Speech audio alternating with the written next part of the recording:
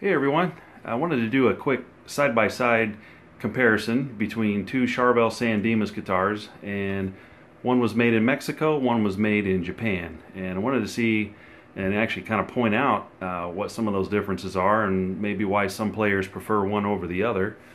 So to get started here, the Ferrari red version is a made in Japan model, and the Blue Burst is made in Mexico. So I would estimate the Japanese version to have been constructed around 2011, and the Mexican version, I think around 2014. That's when when I first found it in a catalog in this really nice blue burst finish. So right away, I think you can probably see that the neck tint on the Japanese one on the right is a little bit darker, has like a vintage tint to it. Some people describe it as yellow, so it's more of a darker aged finish, but both of them have an aged, or I'm sorry, an oiled neck, but you can see that there is definitely a color difference between the two. That's one of the first obvious differences.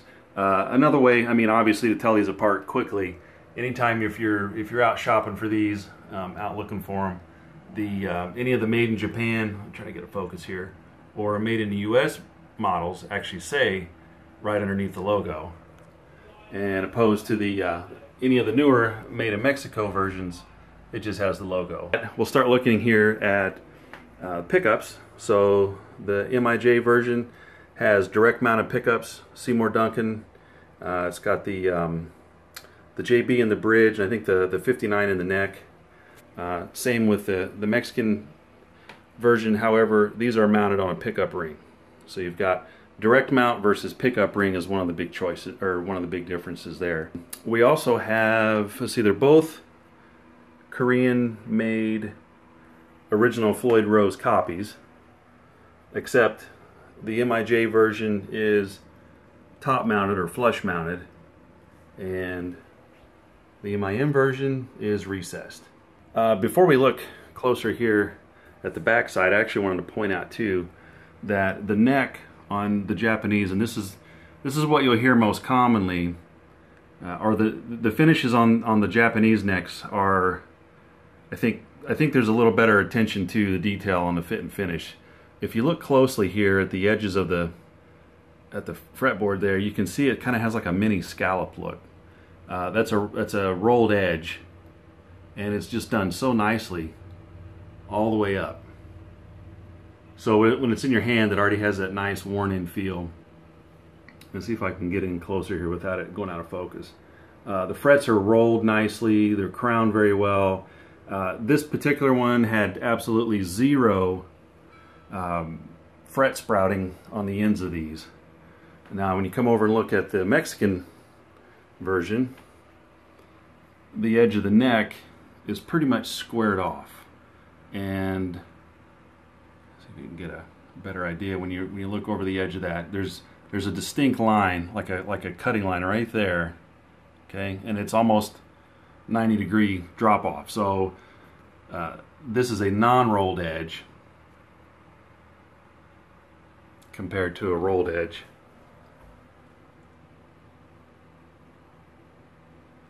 I think that's picking it up pretty well there, so you can see. But in your hand, it is a massive difference. Again, it's just a preference. Some guys like that, worn-in feel. Other guys don't mind the more squared-off shoulders on the Mexican version. All right, there was one more thing I wanted to point out in relation to the fretwork on both of these. So I'm going to let you hear what.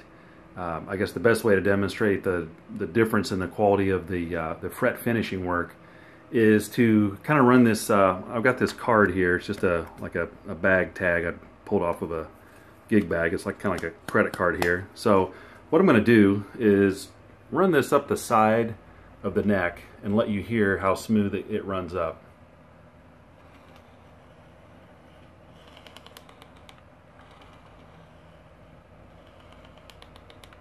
Okay, the fret edges are rolled nicely along with the neck. Now compare that over here to the Mexican neck.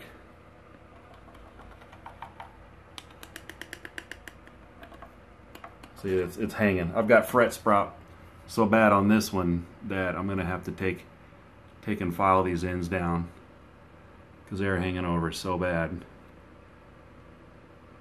There we go. See it just barely sticking out. If I back up, there you go. That's probably the best shot I can give you of that. So let's try that again. We'll just take this that credit card looking tag here, and you can see it pulling compared to the Japanese. Alright, so I flipped these around to let you take a look at the back side, particularly the electronics, the back of the Floyd blocks, and also the tuners. So I think the biggest difference here from looking at them is right here. The tuners on the Japanese, the MIJ, it's the mini Grovers. There you go. Alright, and then on the Mexican version, it is just a Charvel branded, probably like a, I don't know, a Korean made tuner, which work fine, but just know that that's what you're getting there. So you got the mini Grovers and a Charvel brand. The neck plates do look pretty much the same, and again, obviously you'll be able to tell. Let's see if I can get out of the glare here. The Mexican neck plate obviously says made in Mexico, and it starts with an MC in the serial code, and then the Japanese neck plate says made in Japan with a JC. Okay, back of the necks are pretty much identical. It's hard to feel any difference. They're both, again, it's an oiled kind of a satiny feel. So they're both super fast, both very easy to play. All right, now we'll look in here at the control cavity. Actually, I think the soldering in the control cavity of the Mexican one looks a little cleaner. Look at the soldering work there, and then come over here and look at the Japanese.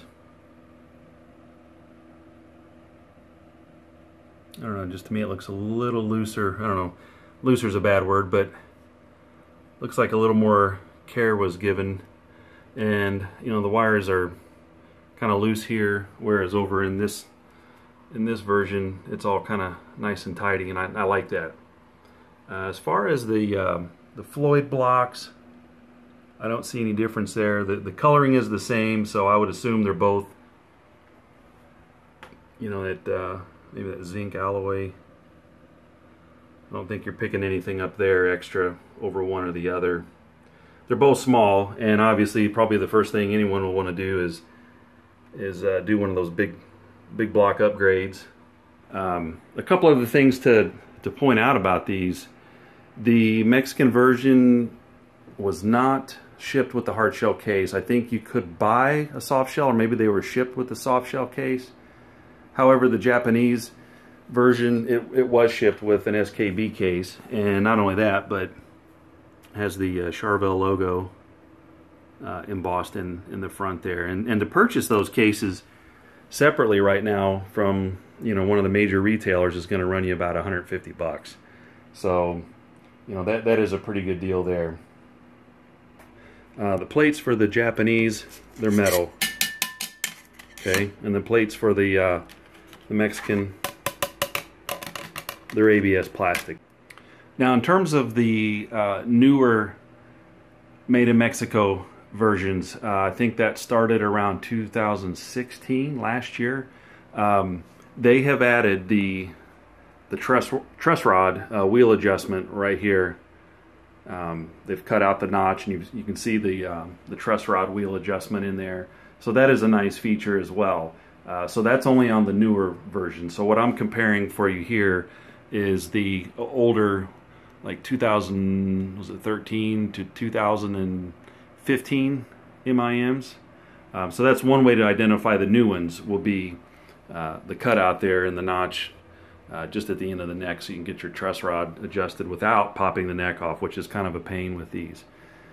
So that is another another new feature here lately, and I want to say I read that, okay, these are quarter sawn maple necks, and you can almost see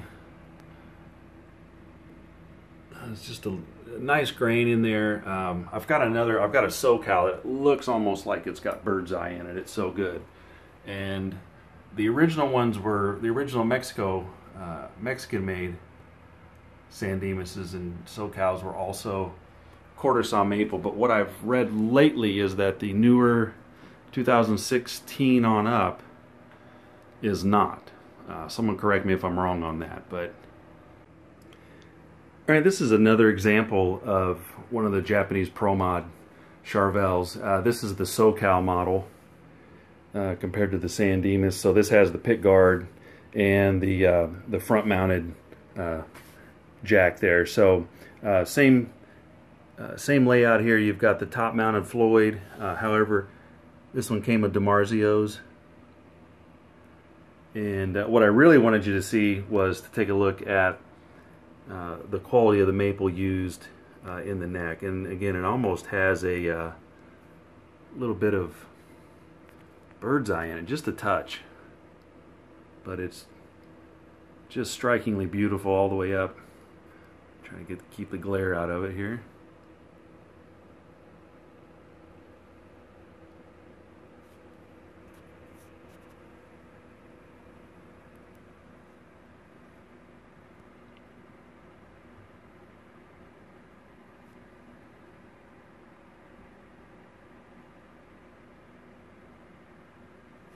And again, the same neck treatment has been done on this from the factory. It almost has a kind of a rolled edge. When you get down to looking at it, you can kind of see it has sort of a scalloped edge look to it.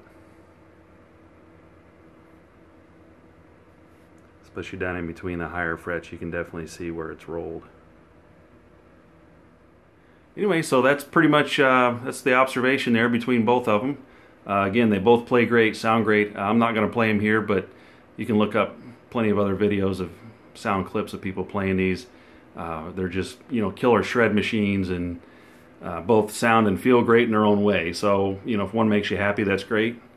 But yeah, so those are the differences. I hope you enjoyed. If you have any questions or comments, definitely drop a line below, and you know, if you found out anything different about yours, or maybe if I've overlooked something, put that in the comments as well. So I appreciate you watching. Give me a thumbs up if you enjoyed the video, or leave a comment. Thanks.